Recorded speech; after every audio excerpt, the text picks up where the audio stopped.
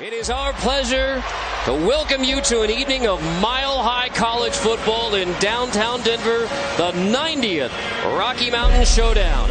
Already 14. I think we just came in with a chip on our shoulder. I think we came in and we knew we needed to be physical. We knew we needed to have tempo on offense, and we knew we needed to play very stout defense in order for us to succeed and overall get a win. And I think we did that. I think we looked really tough on offense. I think O-line was blocking, receivers were running good routes, we were getting completions, running backs were toting that rock. And then on defense, they were hitting, they were making plays, getting picks. I mean, it was really good kind of just to see the whole team come together as one. It was a great confidence booster for us. We knew that if we played our game, that no one could beat us. We can only beat ourselves. And if we go out there and play our game, then we're unstoppable. The play that got me pumped up was the first touchdown. Saw Montez scramble, pulled the ball, kind of stumbled, was running down the field.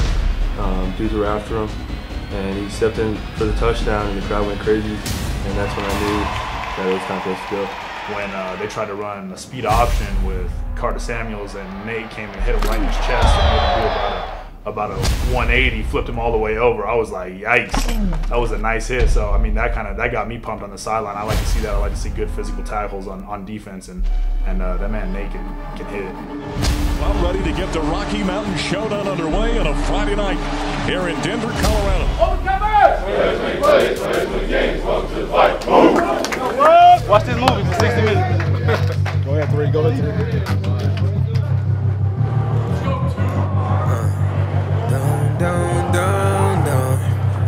They got me on the edge now. I say money on my head now. They hate on seeing bread now. They rather see me dead now. They don't wanna see me prosper. They don't wanna see me make it to tomorrow. Don't wanna see me in a Rari. Don't wanna see me on a block shot calling. Why you mad? What you hate for? Yeah, I got that bad. What you waiting for? I already smelled what you date for. Damn, I don't see J, why you saving her? She just wanna cut her, I just want a duffel bag. I've been chasing field with the roughest, pull up on the stuff and turn her to a puddle, then I gotta smash. Give me that cash, cash, cash, cash, cash. I want fast, fast, fast, fast, fast. Yeah, I ain't got no friends but Jacksons and Bigs. Give me that cash, cash, cash, cash, cash. Give me that. Falling in my hands, my bands is bent up to the sky. They demand and we supply. Keep on piling.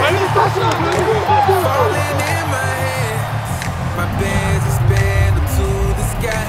They demand and we supply. Keep on piling. Why you mad? What you hate for? Yeah, I got the bag. What you wait for? I already smell what you date for. Damn, I don't see J, why you saving her? She just wanna cut her. I just wanna duffel bags. I've been chasing field with the roughest, pull up on the stubble, turn her to a puddle, then I gotta smash. Give me that cash, cash, cash, cash, cash.